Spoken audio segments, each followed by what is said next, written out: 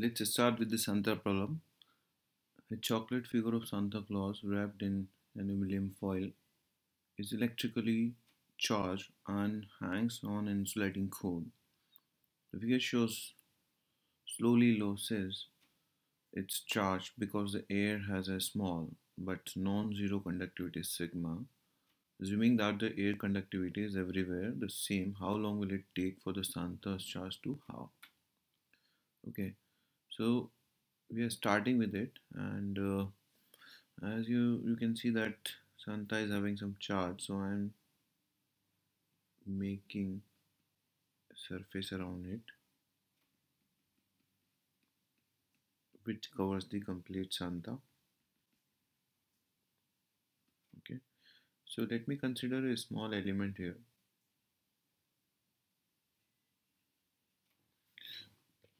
The Santa system is having some charge Q, so there must be some electric field here, and I'm not sure about the direction of electric field, so I've considered the random direction of electric field. As you know that electric field and current density have a very simple relation. J vector is equal to sigma times E vector, where J vector is the current density and E vector is the electric field intensity at a particular location. This is a conducting medium, so there is some finite conductivity sigma, and there is a flow of charge, and that amount of charge which is flowing through this boundary is same as the amount of charge lost by the Santa. So I can also write that current coming out from this cross section is also equal to minus dq divided by dt, and the current is nothing but integration of j vector dot dA vector for this entire surface, where j vector is the current density. Okay, if you replace the value of j vector here, j vector is sigma times E vector, you will get minus dq by dt is equal to sigma times integral E vector dot dA vector for this complete surface. Okay, we know that integration of electric field on a closed surface represents the total flux through that surface according to Gauss law. So I can write it Q by epsilon 0, and there is a very nice relation, very simple relation which can be easily integrated. So you have a relation minus of dq by dt is equal to sigma divided by epsilon 0 into q. In most of such systems, charge usually reduces exponentially, and same we are getting here. So if someone catches this, he or she can easily predict the type of charge flow here. The initial charge is q naught and momentary charge is q. So I can integrate and get the answer. Q is equal to q naught e to the power minus sigma over epsilon 0 into t.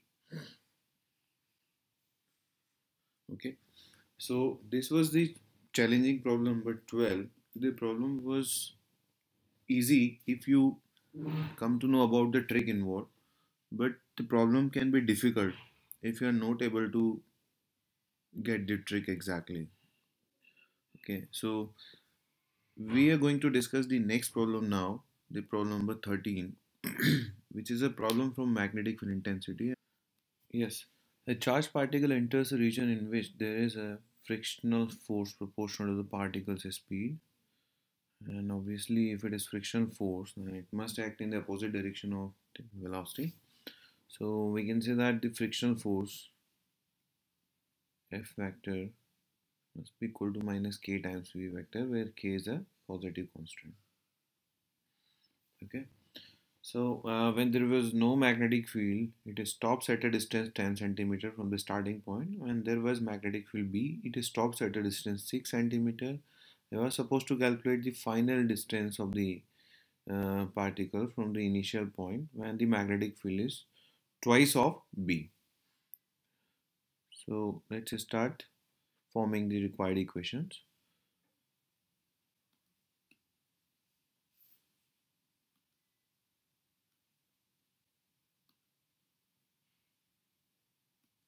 Okay, so I am writing the net force on the particle. Net force on the particle is equal to m times dv vector divided by dt, which is equal to q times v vector cross b vector minus k times v vector.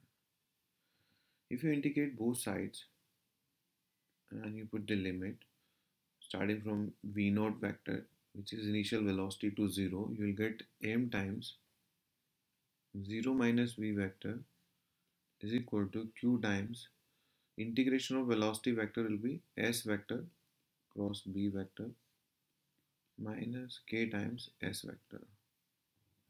Okay, if you square both sides, you will get m square v square. V is the initial velocity, v naught square is equal to q square s square b square plus k square s square minus 2 times q s vector cross b vector dot s vector into k, obviously. But this term is 0 because s vector is perpendicular to b vector. S vector is perpendicular to b vector, which is shown in the figure as well. So you are left with this equation A. I'm writing m square v naught square is equal to A is equal to q square b square s square. I'm assuming q square b square is equal to some constant c into s square plus d into s square.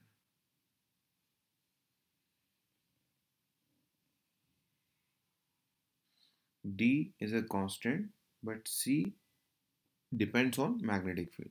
Okay, so now we are going to form three different equations for three different situations. Okay, when b is equal to 0, the equation will be a is equal to ds square. Equation number 1. When b is equal to b, the equation will be a plus c.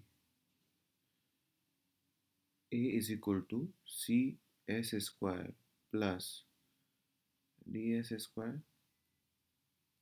Equation number 2, right? When b is equivalent to 2 times b, the left side will be a, but right side will be 4c s square plus ds square. This is equation number 3. Okay, how it becomes 4c? If you double the magnetic field, this term q square b square will be 4 times. Okay, so when you solve these three equations, you just replace the value of a here. A is equal to ds square. So you just replace the value of a here and you just rearrange them. You'll get a very simple equation.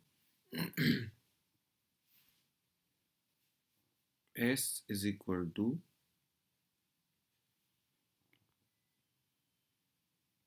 okay, just a moment, we go back. Yeah, here the S is 10 centimeter. In first case this will be S1, it will be 10 centimeter. In second case this will be S2, 6 centimeter. In third case this will be S3, which you want to calculate. Okay, so you have to replace different values of S. In first case it is 10, second case it is 6, in third case you want to calculate the value of S. Okay, okay, so coming back to the next page. Yeah, so when you'll rearrange it, you'll get S1 S2 divided by under root 4 times S1 square minus 3 times S2 square, which will give you S1, which is 10, S2 which is 6 divided by 4 times S1 square means 400 minus 3 times S2 square, which is 3 into 36. Okay, on solving you'll get 30 divided by square root of 73 centimeter, which is approximately 3.51 centimeter. So this is the final result. If you further increase the magnetic field, the resistance will further decrease. Why? You think about it and write down in the comment box. I'll let you know about this reason, which is a very simple reason, in my next video. Thank you. Stay tuned.